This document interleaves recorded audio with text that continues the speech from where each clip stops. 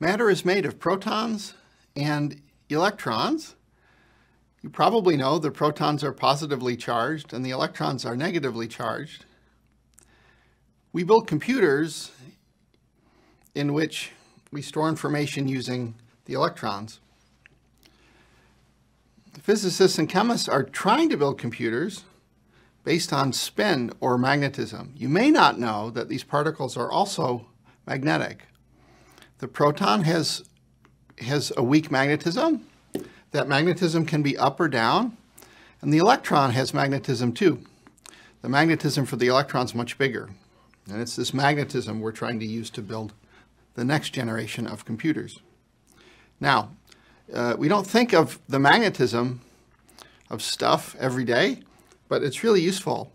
The proton magnetism is useful for taking pictures of the brain, like in the magnetic resonance imaging machine. That's imaging the proton magnetism.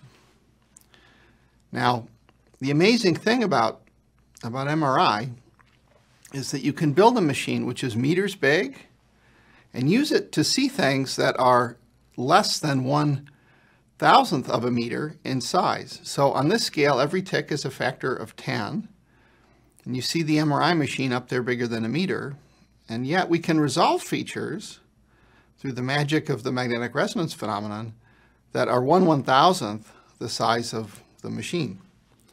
Now, we'd like to image even smaller things. So here I show on this scale the size of a human hair, which is smaller than what the MRI can see. And then, a factor of 20 or 50 smaller is the size of a cell. 100 times smaller than that, a virus, and then another factor of 100 smaller, the size of an individual molecule. The microscope we're building is aiming to image things at a resolution shown there, smaller than the size of an individual molecule. And the microscope that we've built detects spins using a silicon diving board, which is as long as a human hair is wide, and it's a few thousand atoms thick. At the end of it is this little magnetic tip, which is not a whole lot bigger than an individual virus.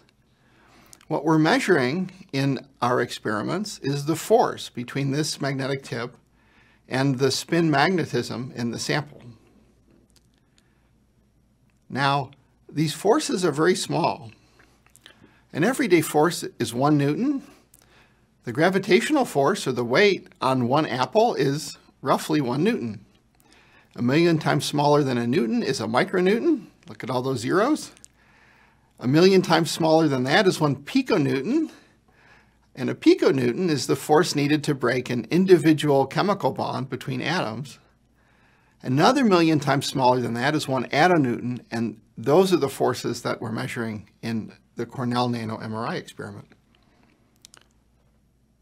How this experiment works is we take spins and we cool them down to very low temperature, and we place them in a large magnetic field, like in the MRI machine, to get the spins oriented.